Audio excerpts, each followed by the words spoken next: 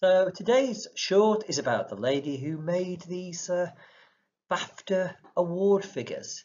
Let's go and have a look. And it looks a bit spacey on the back, doesn't it? Something like an atom, but who knows what that's all about.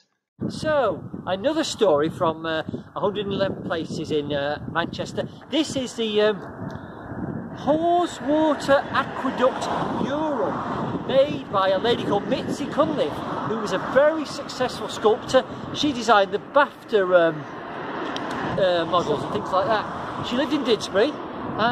See if you can find out something else about her, particularly what was her nationality. Okay, so there you are, that's the Haweswater Aqueduct Memorial. So this commemorates the 20 years it took to build this massive pipeline from the Lake District to Manchester.